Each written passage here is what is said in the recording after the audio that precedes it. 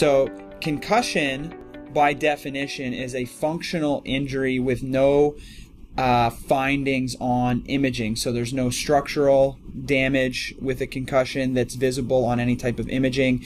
There's no bleeding or hemorrhage in the brain that would be visible on imaging. There's no other, skull fractures or anything like that. So that is, concussion is basically a functional injury. It changes how the brain functions, doesn't change anything with structure, and the findings are not visible on any type of conventional imaging technology like MRI or CT scans.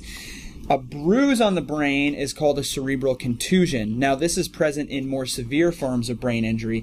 If you categorize brain injury, concussion is a mild traumatic brain injury.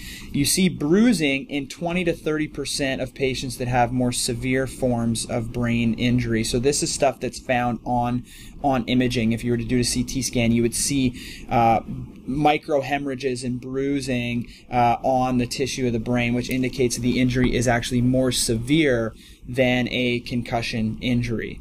So that's why that answer would have been incorrect. So the correct answer is that concussion does not cause bruising on the brain, because if there is bruising, it means that the injury is actually more severe.